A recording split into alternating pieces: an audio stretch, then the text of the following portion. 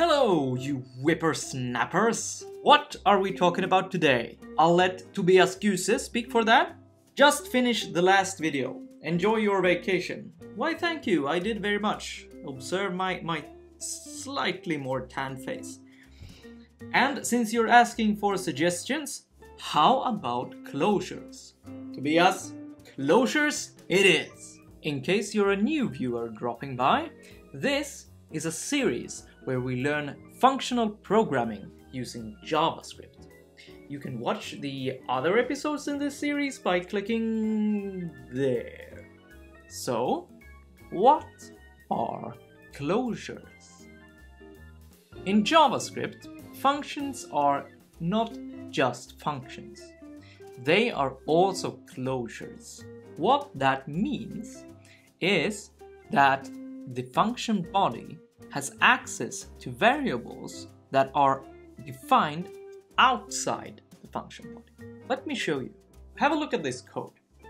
We are assigning a variable here called me, and we're assigning it a value, Bruce Wayne, and we're then declaring a function called greetMe, which console logs hello me exclamation mark, and then we call the greetMe function here.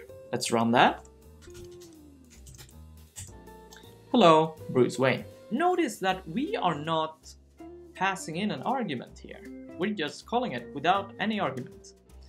We are directly referring to the me that is assigned outside of the function scope. The reason that we can do this is that JavaScript functions like greetMe are closures.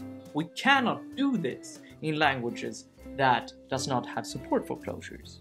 In a language without support for closures, we would have to pass the name as an argument to the function instead, because such a language does not have access to the outer scope of itself like that. Let me go back to the original. I really like to stress here that greetMe does really have access to the outer variable scope. It does not snapshot the value of me at the time it is declared. For instance, if I reassign me to be Batman here and run it, it will say hello Batman. So greetMe does not copy the value of me. It actually reads whatever the variable is at that time from the outer scope, and it will do this even if greetMe was an asynchronous function being called from say an Ajax callback or something like that. greetMe will remember this outer context that it's declaring. Even if greetMe is called from a completely different part of the application or a different module, it will still refer to this specific context. You all being healthy skeptics, you're probably now asking yourself, why is this useful? What is the point of closures? Closures actually have quite a bit of use cases, but I'm going to give you one that I think illustrates why closures are useful. Let's look at this function together. It's called sendRequest, and we start by assigning a request ID to a variable.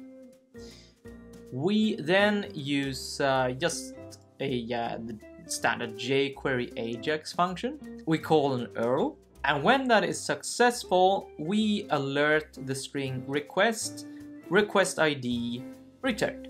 I'm not gonna run this, I'm gonna let your imaginations execute it, but what will happen is that since all functions in JavaScript are closures, including the callback to success, it will have access to the request ID that we declared, even though this callback is executed way later. This really illustrates a good use of closures. It's when you start a task and you want to specify something that happens when that task is done with stuff that is available to you when you start the task. Closures makes that easy and readable. In a language that does not support closures, you would probably have to have some kind of data object that you pass into the Ajax function, which it in turn passed into success. And if it didn't have that, you would probably have to create some kind of request object with properties and stuff instead of just simply doing a function. This kind of thing becomes sort of icky if you don't have closures. We have talked a bit about what closures are. I have showed you a practical example of why they are a good thing. But closures is one of those things in JavaScript that just permeates the entire language. There are more use cases than the one I showed you, more than will fit into this video, or even a second one. Closures is just one of those things that you have to use a lot on your own in your code for you to really internalize it. However, Mozilla, having just great JavaScript documentation overall, has a super good page on closures on their site, and I have linked it down in the show notes. You should go there and check those examples out and start using closures in your code to get a feel for it.